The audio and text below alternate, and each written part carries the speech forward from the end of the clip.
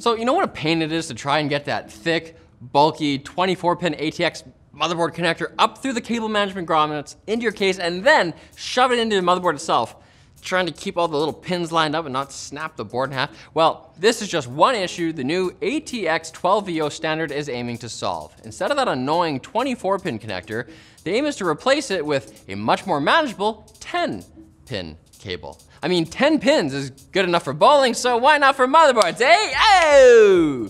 All right, strike that from the record. You like the bowling jokes? I got spares.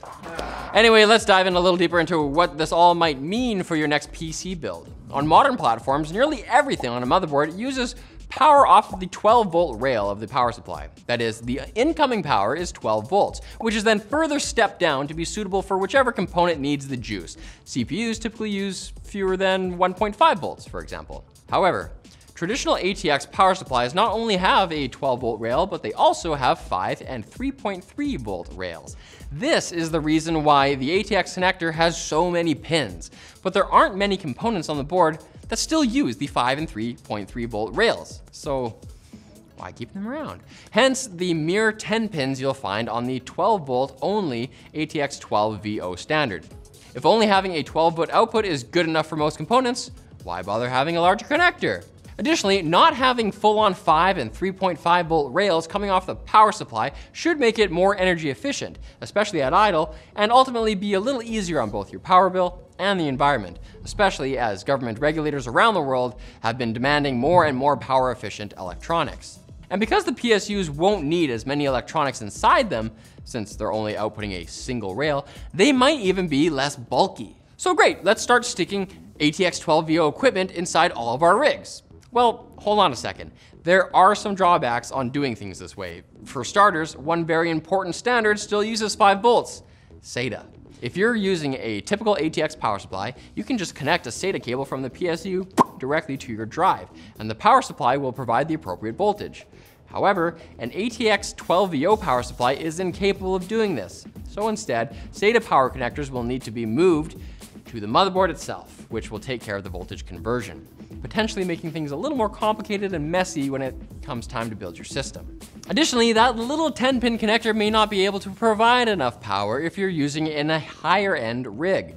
One early ATX 12VO motherboard we've seen actually has an additional 6-pin connector, which can double the juice, but now you're having to plug in 16 pins instead of just 10. It still beats dealing with a single bulky 24-pin brick, but it does negate the space savings somewhat. And you'll still need the typical PCI Express and 8-pin CPU connectors too. So while it should make tinkering with your PC a little easier, don't expect the ATX 12VO standard to be something that totally revolutionizes the DIY computer scene. But if the 24-pin connector is the absolute bane of your existence, when will you actually be able to get your hands on an ATX 12VO power supply and motherboard? Well, right now they're mostly being provided to larger OEMs that sell pre-built PCs, and it's unclear if the new standard will even take off at all in the enthusiast space. The power supply manufacturers are reportedly reluctant to switch over to ATX 12VO, though there are also reports indicating that Intel might make the specification mandatory on motherboards for its upcoming Alder Lake processors. So we'll just have to wait and see if it has staying power. I'm just waiting for the day where we can power everything with a single cable. Kind of like I tried to do that year with my Christmas lights. Big thanks to Brilliant for sponsoring today's video. Brilliant is a website and an app that makes learning accessible and fun.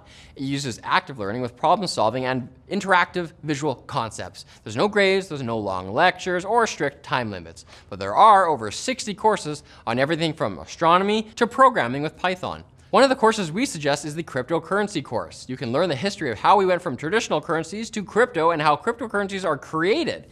Using Brilliant, you can master subjects instead of just memorizing the answers. So join the community of 8 million learners and educators today. The first 200 people who head to brilliant.org/techquickie will get 20% off an annual premium subscription. So thanks for watching, guys. If you like this video, hit like, hit subscribe, and hit us up down in the comments section with your ideas for topics that we should cover in the future.